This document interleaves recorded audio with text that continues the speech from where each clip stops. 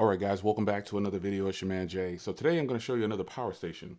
This power station is really nice because it's compact. I do have another power station that's a little bit bigger, has expandable solar panels as well. You can do solar panels on this one, and my solar panels for my other one should work on here too because I have the port for it. So this one right here is 600 watts, 140,000 milliamp hour battery inside this thing, man.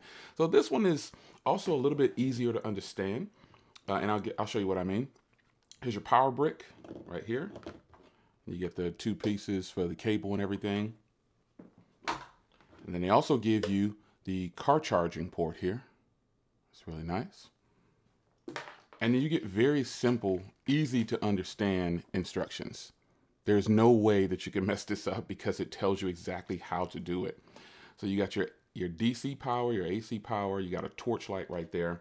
And you have a 60 watt right here. This is the one that I'm excited about because I have MacBooks and I have phones that fast charge, and I currently use a 60 watt, but it's not on a power bank. So you've got your type C here as well, 15 watts, and then you have a quick charge 3.0 port as well, USB. And this is where you charge it up at, and this is also where you will plug your solar panels as well. And then you've got two 12 volt outputs right there. So two regular standard home plugs right here. And this is a 12 volt for your car. This is the cigarette lighter plug, people know it as. So on the bottom here, this is a power bank, folks, and it's super heavy. You've got all your information here. So you can see 600 watts, 140,000 milliamp hour capacity in there. On the top here, you've got a stainless steel carrying handle, which I think is just really nice. It doesn't get any better than that. I really like having that because this is a giant battery, folks. So this is heavy. And on the back, you'll see the port for the fan. And that fan is only kicked on. Here's a fan down here as well. There's another out right there. The fan is only kicked on maybe once, and that's when I was charging it.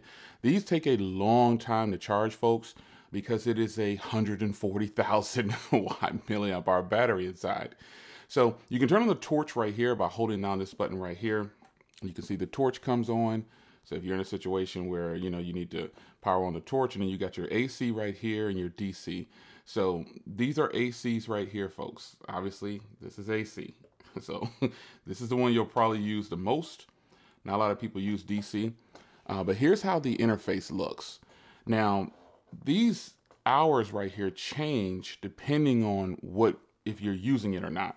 So I could plug in pretty much anything to this thing, and I like that I have enough ports. So for me, how would I use this?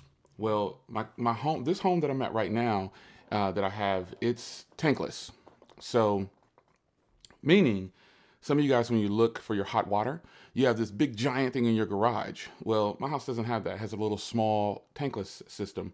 And that means that if the power goes out for me, I have gas here also. I can plug my tankless into here. I can just sit this in the garage and plug this up, and I'll have full power, like hot baths, like anything. So also I have gas at my house. So this is like coming in clutch for a person who has tankless or has things that are just can be plugged in to run. Also, if I wanted to, I could run my refrigerator from this as well. But what I would do with this right here is not so much charge things, I guess, in a situation when it's an emergency, because last year we had a huge power outage, and I was without power for 3 days, and I didn't have my generator, and I didn't have any power stations. I only had like these small power banks like this. And you think about this is 10,000. Then I've got some that are 20,000. I've got wireless ones. I've got these all over the place, but they'll never compare to something like this. I mean, these are going to come in clutch because these are actually power stations. So if you don't want to run a gas generator, get these.